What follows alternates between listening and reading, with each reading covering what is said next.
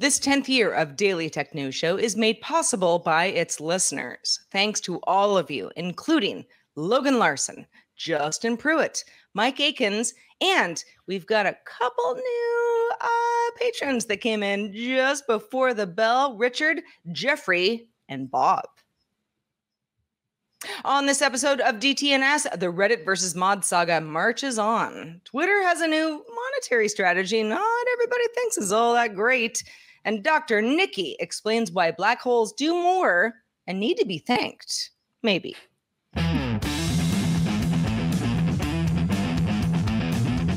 This is the Daily Tech News for Thursday, June 29th, 2023. From Studio Secret Bunker, I'm Sarah Lane.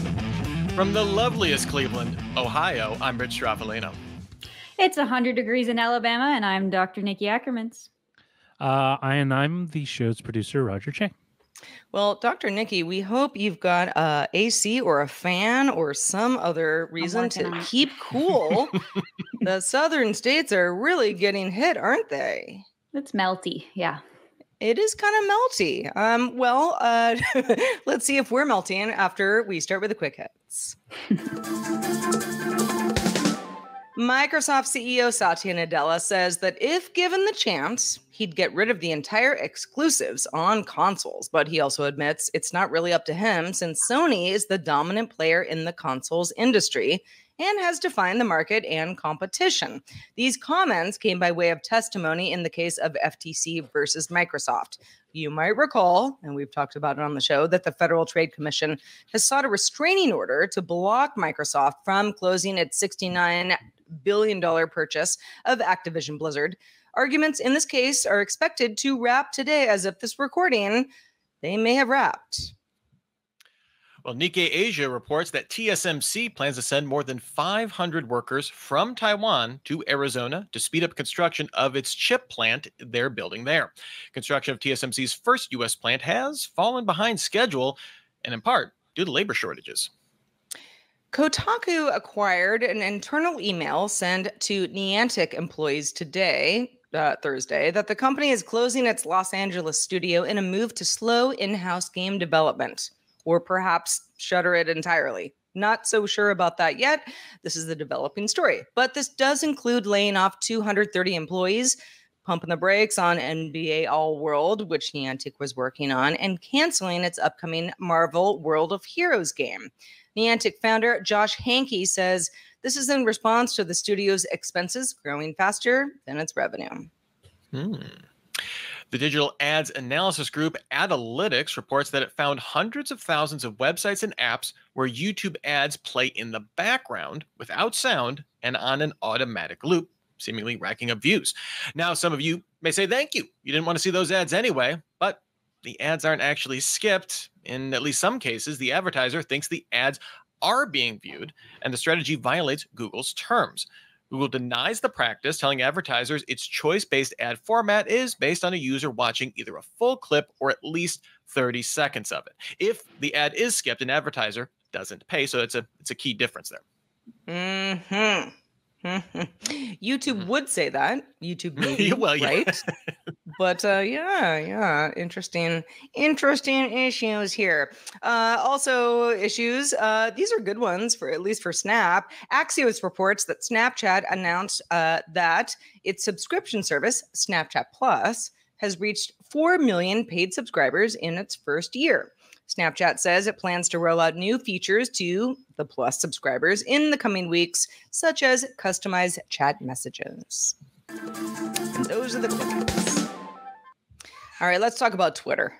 This could be good news or bad news, depending on where you land. All right, so let's talk about the Financial Times' sources reporting that, according to a meeting that was held earlier this month, Twitter CEO Len Peralta laid out a plan to woo back some advertisers who previously had left the platform. The platform relies on advertisers for money. This reportedly includes a video ad service, specifically full-screen sound-on video ads that would be served to users scrolling through Twitter's new short video feed. That would be a money-making situation. Plans also include new media partners and publishers and talent agencies that could possibly secure content from celebrities or political figures, content creators that are very popular. So, Rich, for anybody scratching their heads on what is Twitter doing, where would this exactly show up? Yeah, well, Twitter launched a TikTok-style short video feed last week, and this new ad format would apparently be part of this new feature. Now, Ackermans is also reportedly looking to invest in rebuilding Twitter's advertising, sales, and partnership teams following a reduction in around 80% of Twitter's overall workforce over the past year. Those teams certainly not exempt from those job cuts, so looking to build those back up. The new CEO is said to be presenting her ideas using Twitter Spaces, that's Twitter's audio feature, in the first week of August, so potentially getting some more details in about a little over a month. Ackermans has been Twitter CEO for just under a month now. Niki, you've kind of been playing around with some of the other Twitter-like social options out there. I'm curious, what are your thoughts about Twitter's long-term bet here? Yeah, that's right. I've been over on Blue Sky for a little bit. I'm still on Twitter and kind of just observing from afar. But the feeling I think that everyone has is that Twitter kind of needs to get their act together, and they have to make money somehow. Nobody's excited about ads, but if this is a way to kind of seamlessly incorporate it, why not give it a go? It's one of those things where you're going to have to just sit back and watch and see what happens if they don't overdo it like they've been doing with the sort of text ads that come into comments now, I believe, as well. So it might be a lot. I would wait and see. Since Tweetbot went away, RIP Tweetbot, over, the last, I don't know, 7 months or so of a lot of third-party Twitter apps going away. And we'll talk about third-party apps in a minute when we talk about Reddit. But, there are weird things that already happen in Twitter's native app. And I'm talking about macOS because that's the one that I use the most. Where there's autoplay video stuff, where I'm like, I didn't want this and it's disruptive or even embarrassing kind of thing. Okay, those aren't even advertisements. That's just sort of like an app acting weird, in a way where I'm like, if I just had some sort of setting, option to say never do that without me knowing, fine. It kind of plays into the conversation, or the what you told us before, Rich, about YouTube also saying like, yeah, well, advertisers, things, go happen behind the scenes. I think companies are well aware that users hate this stuff. Users do not want this. Advertisers will pay for it if they think that it's, worth their while. And boy, Twitter has its work cut out for it. I mean, every user says they don't like ads, but for a successful ad product, I always go back to Instagram because I do feel like they have the most compelling ad product on the market. Like I click through a lot of Instagram ads. They are highly effective. Even if you gave me a choice, I would say, yes, of course I would not like ads. I still find them very effective. So effective ads, I feel like users will put up with. And when we're talking about this kind of, this full screen autoplay ads, at first blush, when you're thinking of like the regular, Twitter feed experience, that may say, oh my gosh, that's horrible. But when we're looking at it in a TikTok, format, YouTube Shorts, TikTok has had YouTube Shorts had this for over a year. TikTok has had this for forever. That's like the accepted format in that template. And what's important here in all of the coverage that we've seen from this, both from the Financial Times and from the New York Times, is when they're talking kind of to the overall ad tech industry, that Ackermans has this reputation of like brings instant credibility to this from an advertiser perspective. She's been doing this a long time. Yeah. And but some of the quotes would be like, this will be a top tier product if she is behind it. There are some of like the quotes that we saw specifically in the Financial Times piece. And so I definitely think that speaks to the advertiser side of this, right? Obviously, all of this is contingent on continuing content moderation, continuing, building out of product from a company that's, been gutted from a lot of its staff and stuff like that. There's still a lot of what ifs there. In terms of this specific format, it's whether to be seen, everybody rolling out an identical feature of this is TikTok, but for our platform. There's some fatigue with that, but we've certainly seen stories kind of have some persistent across a number of different platforms now. Twitter doesn't have the same user base as a lot of these, but that's an accepted format. Those ads are accepted by its users. honestly, I think the bigger question is, YouTube is just going to be spinning up its rev share program with creators in its partner program for this. TikTok is very famously figuring out ways to share revenue, for people that are getting views and stuff like that. That to me is the bigger question: is how do you entice creators to get on board with this new format? Yeah, I think the ad tech will, Ackermans knows how to build out these teams, and that on a product side that will be fine.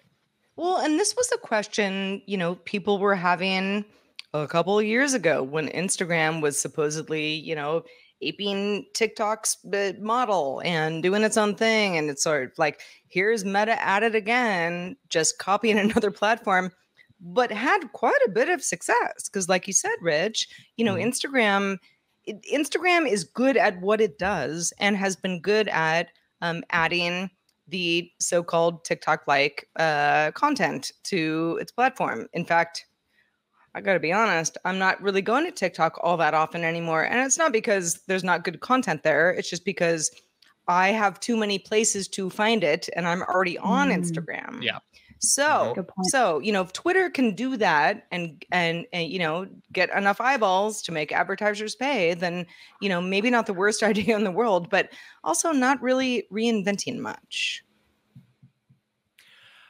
All right. Well, as Twitter protests continue over high API fees, Reddit has given closed communities a deadline to reopen or be in violation of Rule 4 of the Code of Conduct regarding being active and engaged as a moderator. We've been covering this for a while since, all the API hubbub came about. This seems to be definitely another development there.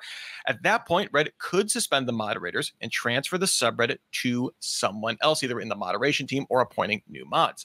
Meanwhile, a post from a Reddit user named Sliced Lime, who appears to be a Minecraft Java Tech lead, announced that Mojang will no longer post official content to Reddit in response to the protests.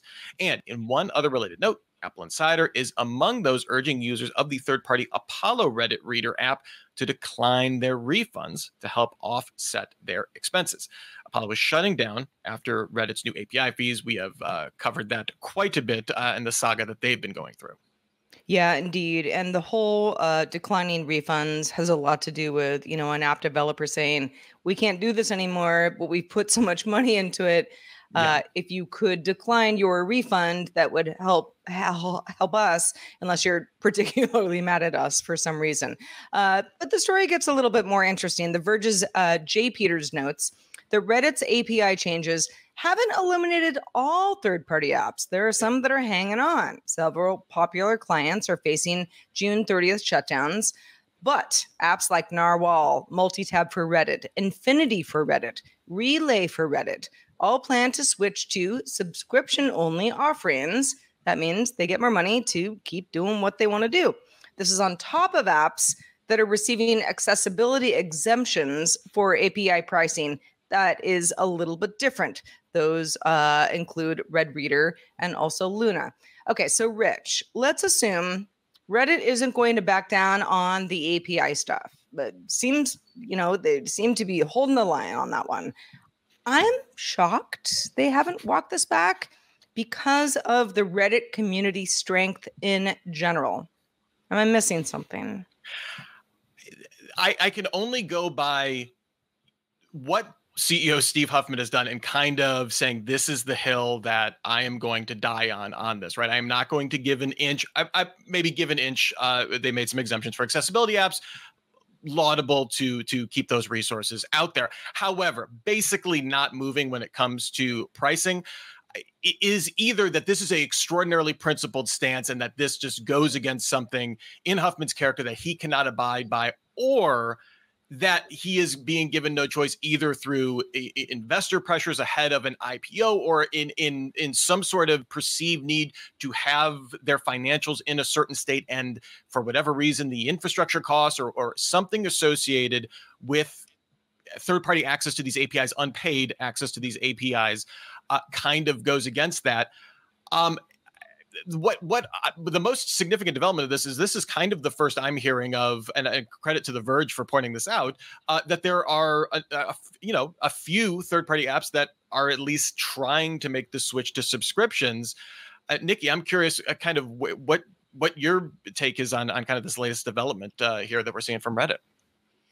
It's interesting. I'm a Reddit user, so I've seen the different subs black out as this has been going on. One of the questions is, where would people go if they're not going to be using these third-party apps anymore? And some people are saying that Reddit could be banking on the fact that it doesn't have a direct competitor yet that would take up these users. But yeah, maybe they're waiting for better apps to come out. We don't know. Yeah, I'm thinking of this in terms of like forum drama, and usually like what happens in forum drama is everybody picks up their tent and they go to another forum. But like by throwing the mod hand grenade into this whole situation here, like that is the ultimate like forum drama that you could possibly do at scale with, you know, hundreds or dozens or I don't know how many subreddits, but a lot. And yes, there are nascent ones, like Discord, for example, is, you know, bringing out forum features and that kind of stuff. Not the same. It is not, you're right. It's not the same yet. And this may be a situation where we have to do a lot of unpopular things to get ready for this IPO. So let's yank all these Band-Aids off at the same time. Yes, you're talking, you know, Reddit has been, you know, supposedly looking at an IPO later in 2023. At the same time, you know, the idea that Reddit doesn't really have anything like Reddit that other people will go to was not true that long ago. You know, it used to be Dig versus Reddit. Yeah. You know, and it was sort of like, oh, well, Dig was sort of, you know, what this was. Or you had, you know, news groups or, you know, all sorts of, you know, other forums that you could be a part of. And then Reddit kind of came on the scene and just sort of worked. It had the stickiness that communities liked. And that's why Reddit has thrived over the last decade plus. And for the fact, you know, for the company now to sort of be like, yeah, well, you know, got a pay or play type thing, you know, that is no surprise that it's going to, you know, turn off a lot of people. But this whole kind of Reddit blackout thing and the company not folding, I am surprised by that. And I will also say, I think seeing what happened to Twitter and kind of the Mastodon migration that we saw, I think is illustrative, because yes, Mastodon was a fairly mature product that a lot of people could easily jump onto in a much more or just as divisive situation, right? As was happening to Twitter, as is happening to Reddit right now. And they did see a huge spike in users, but Twitter is still there. It's still standing. And I feel like Huffman saw that and goes, there is no as mature thing. Yes, some people may choose to go somewhere else and stuff like that. But right now, I can make this move. I don't have to kick this can down the road. Yeah, I mean, it's like, where are you going to go? I don't want it to go away. I don't want it either.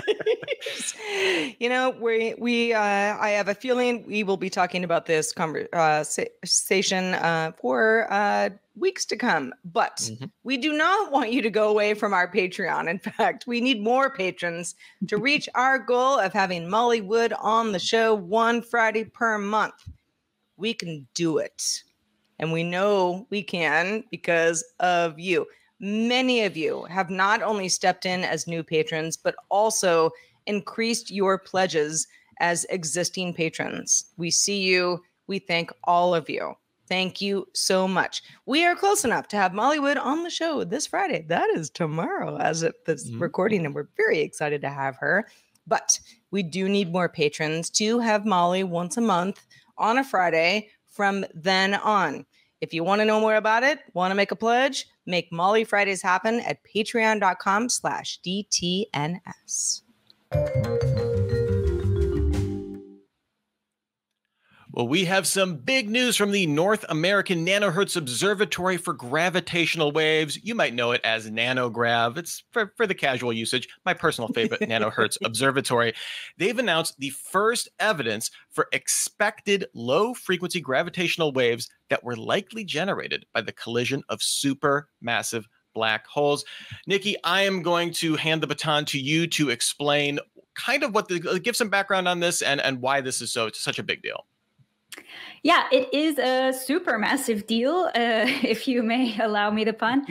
Basically, we just have a brand new way of looking at space. So there's a lot to take in.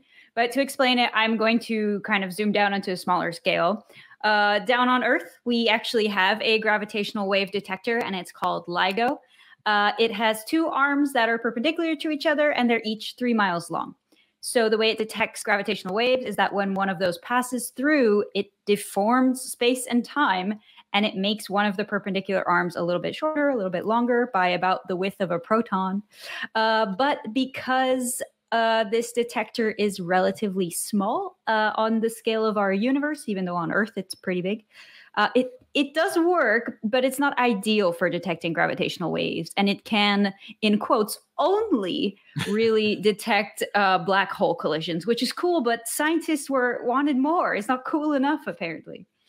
Yeah, so LIGO is good for detecting like just the biggest of the big gravitational waves, just kind of due to, I guess, the limits of being on Earth. So I guess if 3 mile long arms, don't detect smaller ones, how did Nanograv find them?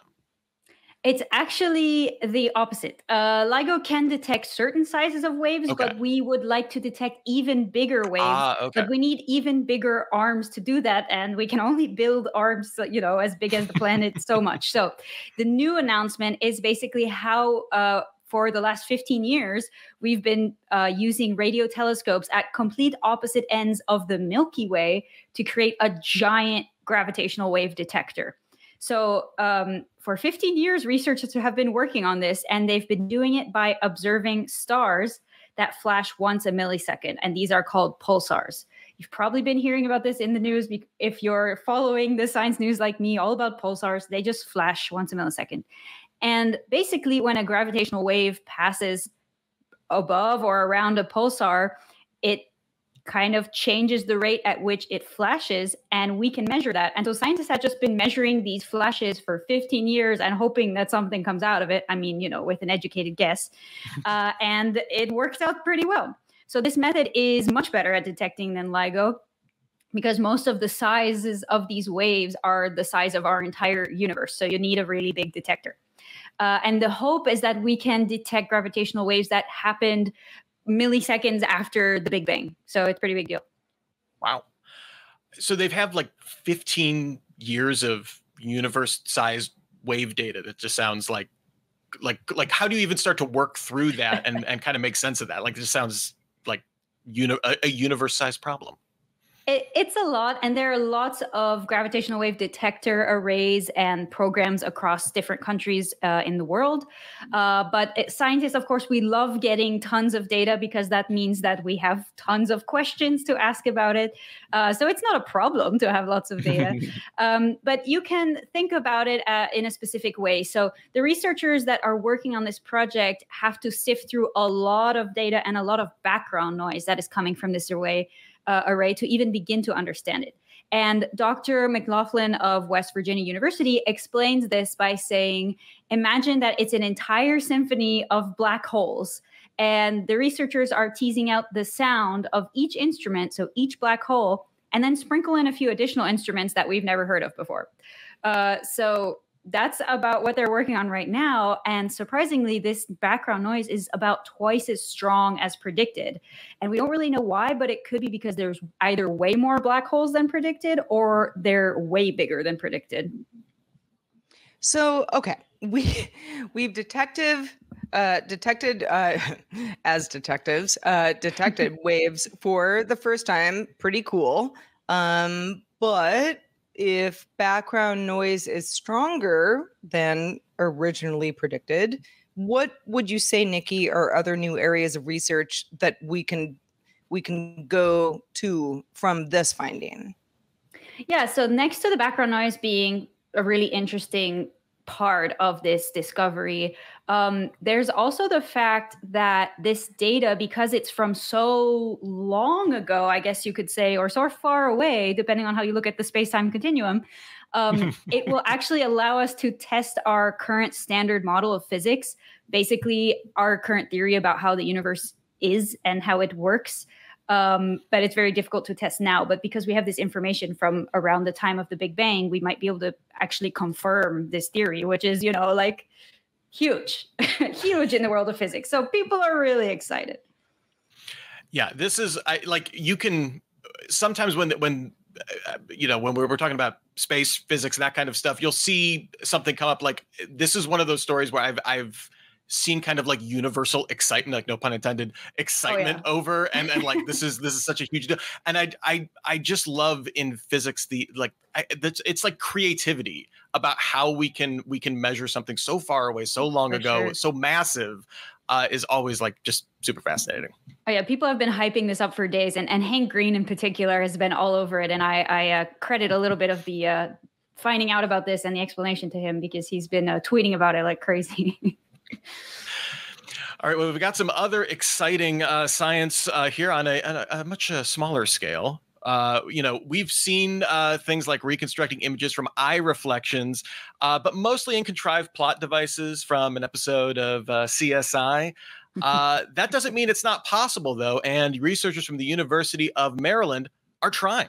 They released a new study, and it showed that researchers were able to take light reflections off of a human eye using several high-resolution images from a fixed position camera. Zooming in on the reflections, it's unclear if these are enhanced, the researchers calculated where the eyes were looking. Using neural radiance fields, the researchers were able to reconstruct a discernible environment in a controlled setting, and it created a very dreamlike images, but definitely with discernible details. Real-world tests, however, produced much more nebulous gray blobs. You're kind of guessing what you were actually seeing if you didn't already know the controlled environment. One of the issues is that the complex nature of the human iris adds in a lot of noise to the process. It's like a textured surface. You don't think of it like that, but it is. The team warned that using it in an unconstrained setting will be challenging to further develop due to things like lower resolution cameras, limited dynamic range on these cameras, and motion blur. But hey, we can zoom and enhance, and we can see the room in maybe someday a little closer to CSI reality. I mean, Niki, I gotta ask, because as a contact wearer, like my human eye is piss poor, but when I've got my contacts in or I'm wearing glasses, all better. Does that play into this? So I like that Rich early put an emphasis on in a controlled environment, because my first thought went to like, yeah, this works in their specific experimental setting. But the second you change the lighting, you change the amount of cloud cover, you change the type of camera, it doesn't work anymore. And I'm sure adding glasses and contacts would change that, especially since some contacts will literally change the angle of your eye. And so I'm sure that throws all of that off. Credit to these scientists that like, this is a cool first step. And I'm sure it's really fun to write articles about it, so it probably gets overblown a little bit. But yeah, I'm sure, as things advance, maybe they can use some machine learning to kind of make this better. But they're going to need a lot of data input from a lot of situations to get this to work. But maybe we'll get there. And they should include people with contacts and people with glasses. Actually, this just got me thinking of a product category. If this ever becomes commercialized, you could have like privacy preserving contact lenses that like mute your reflections and stuff like that. Got like stars in them and stuff. Yeah. Or you could project your own reflection that you want to see. With the whole sort of like stand your eye to buy your groceries, where it's like, maybe with limitations, that kind of thing. I think we'll be talking about that a lot more going forward. Well, Dr. Niki Ackermans, always so good to have you on the show. Let folks know what you're doing when you're not with us. Well, I always love being here. And when I'm not with you, I'm researching at the University of Alabama. And you can find out all about what I'm doing at nicoleackermans.com. That's my website. And like I said, I'm still on Twitter at AckermansNicole. And I'm testing out Blue Sky. I keep wanting to call it Blueski at Nicole Ackermans at bsky.social. If you want to hit me up there. The science community there is small but adorable, is about how I've characterized it at this point. Small and adorable, it's a good not place toxic to start. Yet. Yeah, Niki's all over the place. If you missed any of that, we will definitely have her links in our show notes. But just a reminder, patrons, do stick around because we have an extended show, Good Day Internet, where we're going to be talking about how easy it is for a multi-billion-dollar company to leak company secrets using a Sharpie pen. You think I'm kidding. I am not. But just a reminder, you can catch the show Monday through Friday at 4 p.m. Eastern, 2000 UTC. And you can find out more at dailytechnewsshow.com/live. We are back tomorrow. That's Friday. with Molly Wood. It's our first Molly Friday. Don't miss it. Len Peralta will be with us as well. Thanks for listening. This show is part of the Frog Pants Network. Get more at frogpants.com. Diamond Club hopes you have enjoyed this program.